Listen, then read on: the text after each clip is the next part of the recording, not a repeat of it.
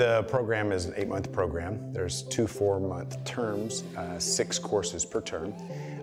It's very condensed compared to other programs at VFS. What we're planning to do is basically, in an intensive way, get people up to speed in AR and VR. These are 2 totally separate technologies in terms of their end result, but the cross-disciplinary skill sets work well for both. In the next 3 to 5 years, we're going to see a massive growth with the VR/AR industry.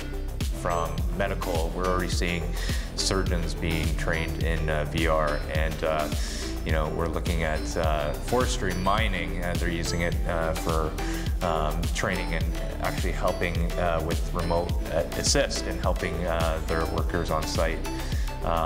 And then overlaying graphics on top of your real world, so whether that be through retail type of applications or real estate, being able to walk through properties years before it's been built. The new program will offer exposure to different industries that are utilizing VR and AR technology, but also it gives the students the ability to look at the technology involved and the processes and pipelines that are involved in from scripting to what kind of devices you're going to be creating your content for, to even the end result and what kind of an impact that the software that you're designing and you're working towards is going to have. It's a perfect time to get into this.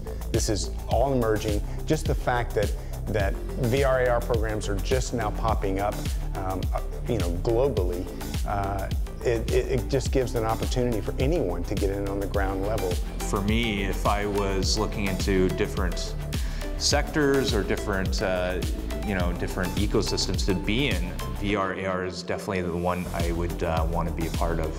It's really going to be technology that is going to be a part of our, every single moment of our lives.